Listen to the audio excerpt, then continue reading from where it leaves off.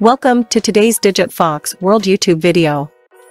In this tutorial, we will explore how to calculate interest rates for fixed income instruments, such as coupon bonds and/or floating rate notes, FRNs, using the powerful Python programming language.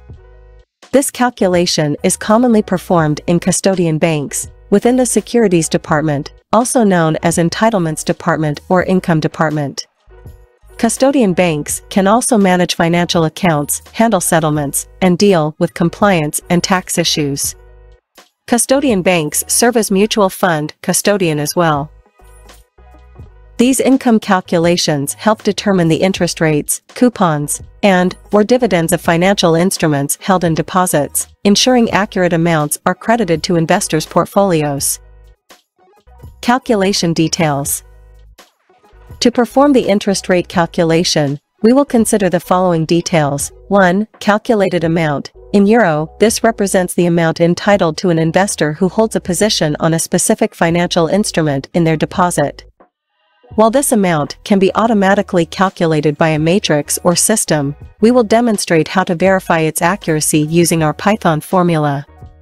2. Balance in euro. This represents the position of the fixed income instrument held by an investor or client in their deposit. 3. Interest rate bond modality. In our example, the modality is fixed at 100. Some specialized financial information providers publish bond modalities for various fixed income instruments. 4. Bond calculation convention. This refers to the convention used to calculate the interest rate. In our example, we will consider a convention of 360 days.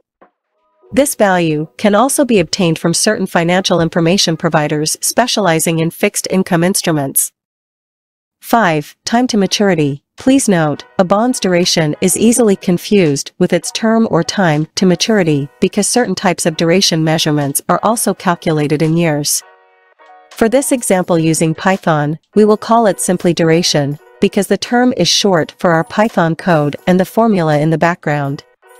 Therefore, assuming a bond duration of 26 days.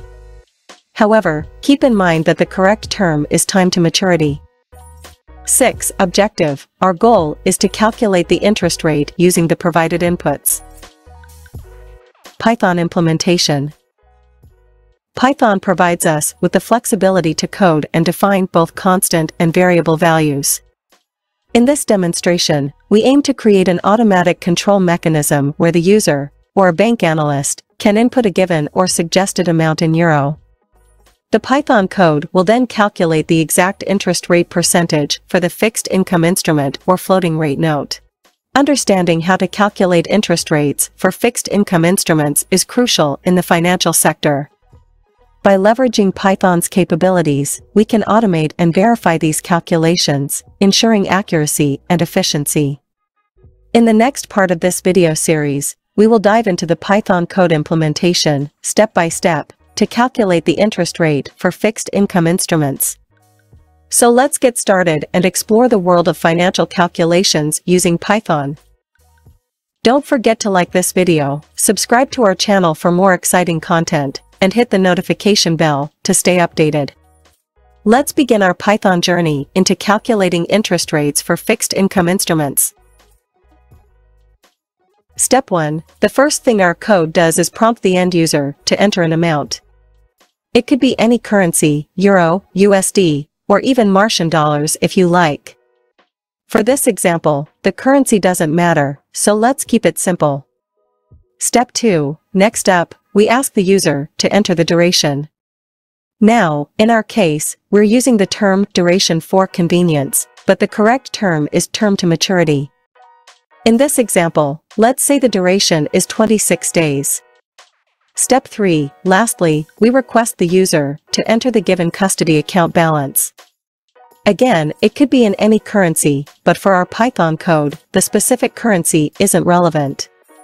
Step 4. Once the user has entered the required information, amount, duration, and custody account balance, it's time to witness the power of automation.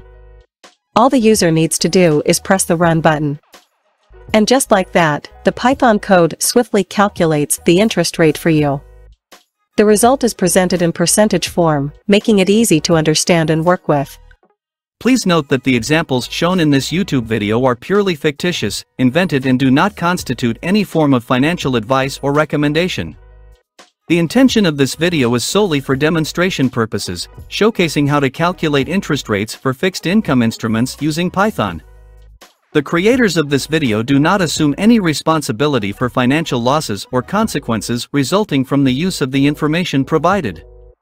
It is always advisable to consult with a qualified financial professional before making any investment decisions.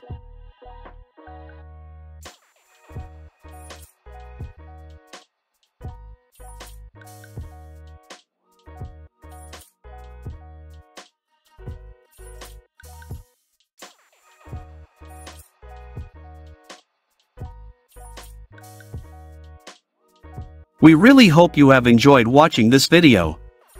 If so, please comment, like and subscribe. See you soon on this channel. Bye for now.